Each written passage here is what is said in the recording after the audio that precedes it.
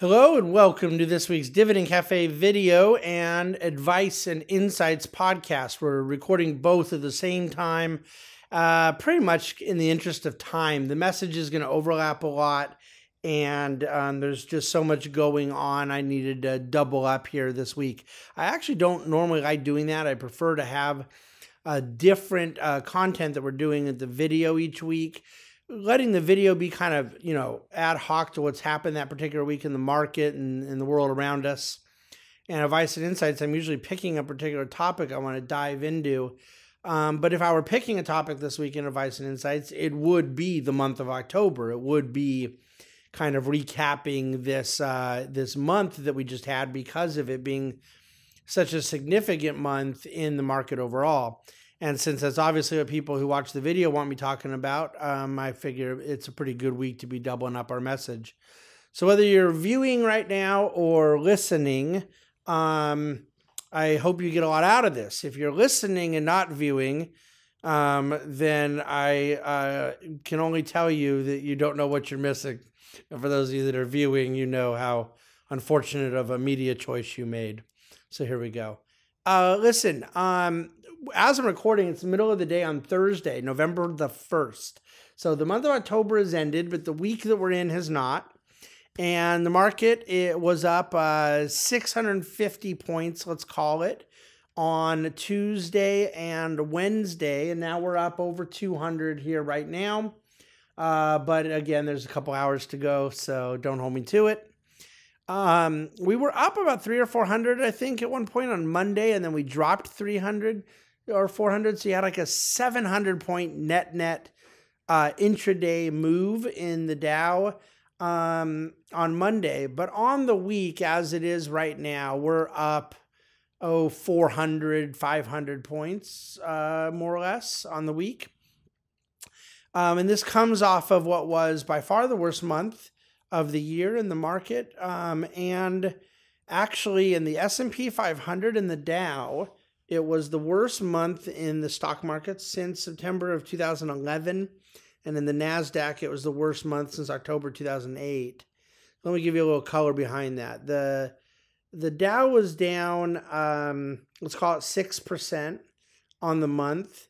The S&P was down 6.9% on the month. But the market opened the first couple days of October up. So if you look at from the October 3rd close, which was the all-time high with both the Dow and the S&P, and the NASDAQ, by the way, at that level, the S&P is down 7.3% from its all-time high as of yesterday's close, and that was with a good 650 point move in the Dow to finish out the month. So we did get to down about 10% from our peak to our trough. That's what we call a correction. That would be our second correction this year because we did the same thing in February. And then, of course, we know from February we bounced all the way back and, in fact, made new highs. Now we've had this other correction, and we'll see where things go from here. The carnage was worse in the NASDAQ. I'm kind of being nice to say the NASDAQ is down 9%. Because there's certain names within it that were down 25, 30% on the month. And those are some of the biggest names that are held, including the infamous FANG stock. Some of those names were pummeled that way. So a lot of carnage in stock market price performance in the month of October. The global diversification didn't do anything to diversify. Japan holdings were down about 9%. Anything exposed to kind of global trade. Emerging markets were again down quite significantly. China continued its downward move on the Shanghai market. So Europe down significantly. So there was not a place for an equity investor to hide other than certain safety or defensive or dividend-oriented sectors in the United States. You had an awful lot of names in consumer staples, telecom, utilities, even some of the financials that were some of the healthcare, meaning big pharma, pharmaceutical companies up on the month. So in our particular case, those were the names that really created a big outperformance in October in our U.S. dividend stocks relative to the rest of the market. There were an awful lot of things still down big, but when you get your kind of Walmarts and Procter & Gamble's and Verizon's and Merck's, all up between 5 and 8% on the month, McDonald's, those types of names having those returns helped offset a lot of the things that were also down significantly. In terms of a balanced portfolio, asset allocation is the funniest thing in the world because people obviously don't really like it. And what I mean by that is they need it and they desperately want it. But what asset allocation does is take things that can be brutal and makes them less brutal. And that's still not, all that positive. But then when things are all going really well, there's something doing less well than others. So there's always something to resent in asset allocation. You either, in a good market, resent the things that are not doing well, or in a bad market, you resent the fact that you're down overall. You have human nature has incredible ability to become very focused on absolute returns when things are negative and to be focused on relative returns when things are positive. It's kind of just what it is. I'm not really saying it negatively about anybody. It's a description of the human psychology that goes into investing. Well, we've talked a lot over the last several weeks. I think that we've created as much content and material, whether it be audio, video, written, for you to kind of digest as all these things were going on. I think is one of the heaviest content creation months I can remember. And the reason for that is because there's a lot to say. And I think that when things are really volatile and vulnerable in markets is when people are looking for those things more than ever. So I want to kind of summarize where I think we are. And I don't really take back anything I've said throughout the month about the origin of this volatility. I believe that first and foremost, it's extraordinarily normal to have periods of market gyrations. And even if this level of gyration is somewhat abnormal, having abnormal gyrations is very normal as market cycles go. We have had 20 plus 5 to 10% drops throughout this bull market. So you got a market up 300%, and you've had over 20 periods where we dropped in between 5 and 10%. And so those things will happen and are part of being an equity investor. And any attempt to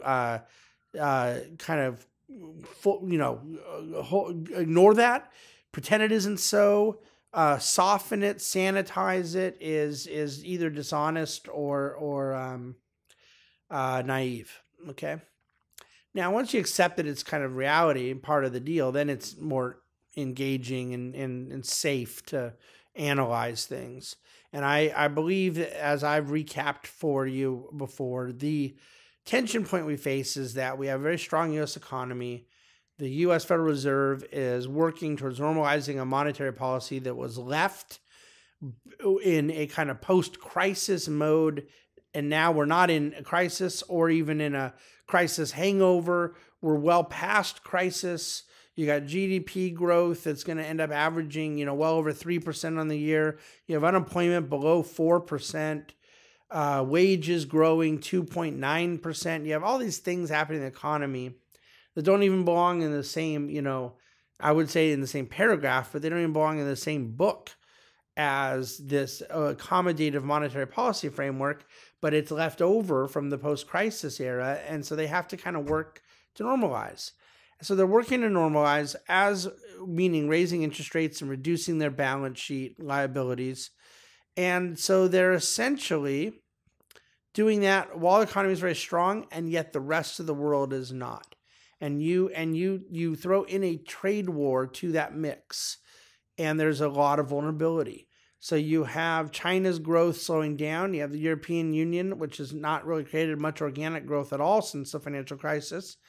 And with a bazooka of stimulus, both monetary and fiscal stimulus thrown at the European Union, it was not able to really get much momentum. And now they're starting to talk about preparing for pulling back some of that monetary stimulus. So Europe has not been a great growth partner or any kind of growth partner at all. Italian bond spreads have indicated a lot of vulnerability there. The entire continent is a political hot potato. The UK is dealing with kind of the logistical aspects around Brexit. And so that is in this overall conversation of global vulnerability from China to Europe. Very little support there. Japan has not been a big economic grower, even though their corporate economy is in a period of real rebound. They still have, obviously, the continued impact of absorbing all of the things they've done in a counter-deflationary way over many years. And then you have emerging markets that have a lot of debt denominated in US dollars and a dollar that's been rallying based on all of this monetary divergence. And so the currency impact in emerging markets, which is really a way of saying the debt impact, combined with a lot of these countries being heavy trade partners and very fearful around what exactly the trade paradigm looks like. It helps to explain why emerging markets have gotten hit quite severely. I would argue probably too severely. So sounds pretty negative, right? You got Fed normalizing monetary policy, and you have this global conditions. And yet we're in the middle of earnings season. We're about 2/3, 3/4 now of the way through. And looks like we're going to be at about 22.5%, 23% year over year earnings growth in Q3, which is just unbelievable. 59% of S&P companies that have reported so far have surprised or outperformed expectations in revenue, and 77% have done so with earnings. But you have one of the most underwhelming responses to good news, meaning stock performance after a company beats expectations has been as poor as it's been in many, many years. And so the reasoning behind that is exactly what I'm referring to, that there's a repricing of assets around this reality, and that there is vulnerability, fear of a contagion risk in the global economy, one that I think makes perfect sense. You also, by the way, did start this whole period with a very expensive segment of the market being a leadership sector, and that was obviously this high tech, new tech, cool tech, technology space. A lot of the FANG stocks, things like that. So they had to have a lot of air come out of them, and you can't have air come out of your largest market capitalization companies without it bringing down the whole market, index funds selling and things of that nature. So you look at 3 or 4 things, they're separate from one another, but they're connected to some degree. You stir it all up, and there shouldn't be a lot of confusion as to why it ended up being a challenging month in the markets. Now, what does an investor do from here? Does an investor assume markets are going to rebound big in November? They do not assume that. Does an investor assume that we're dropping another 2,000 points? An investor does not assume that either.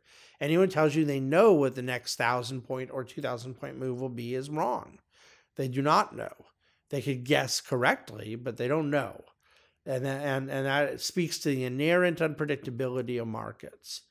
So I need to wrap it up here. I've gone on for a little while, but I do think that the posture one ought to take right now, this is not a cop-out. This is the smartest advice that I can give.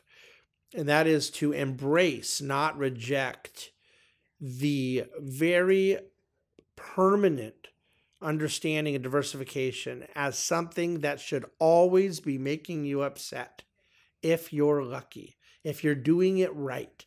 There's always something losing, and that's what you want, because you don't want to expose yourself to the gravity, the violence of a downturn when everything can explode at once.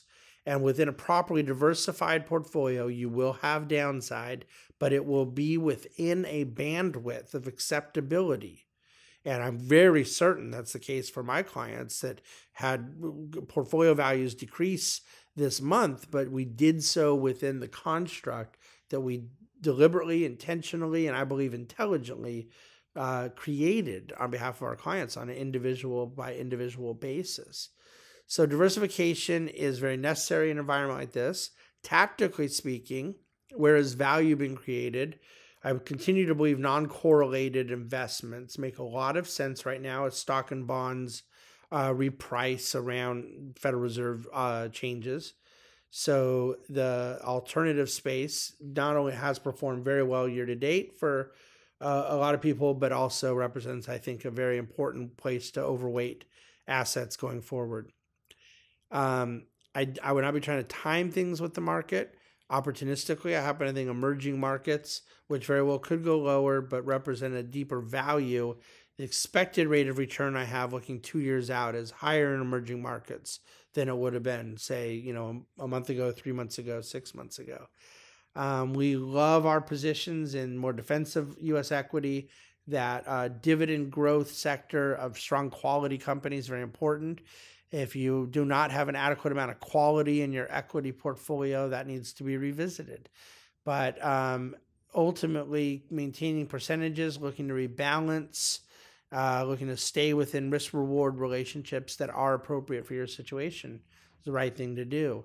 Someone wants me, I had a couple inquiries this week that want me to go on TV and say, what is technology going to do next week? And what's the job report mean now, or the auto sector report mean for the economy, or the stock market in the next month? And I don't have answers to that. I have to politely decline those interviews. But I know the truth that whoever they get to go on TV and answer those questions in my absence doesn't know either. It's an unknowable set of data that people are playing around with. It's a vulnerable time in the market. It's not a time to take on too much risk. It's not a time to go hide and then create and leave yourself susceptible to the emotion of regret. Exiting investments that then you're going to have a very hard time re-entering at higher prices later. This is the stuff we do. This is our job, to keep people properly allocated. I will gladly take people being upset over the fact that asset allocation creates winners and losers at all time. Then I will take blowing somebody up. This is no time to blow yourself up. Be cautious, be prudent, be disciplined. And that is the end of our Advice and Insights podcast, our Dividend Cafe video. Thank you for listening. Thank you for watching. Whatever forum in which you're participating, please subscribe. Please tell your friends. Please write nice reviews. Give us stars. Whatever it is you're supposed to be doing. It helps build up that traffic and then gives us some metrics by which we can gauge things. We want to make sure we're kind of understanding what people are doing and what they want. So we need that data to do it, blah, blah, blah. I got to go back to work. Thank you for listening and watching, and have a wonderful weekend.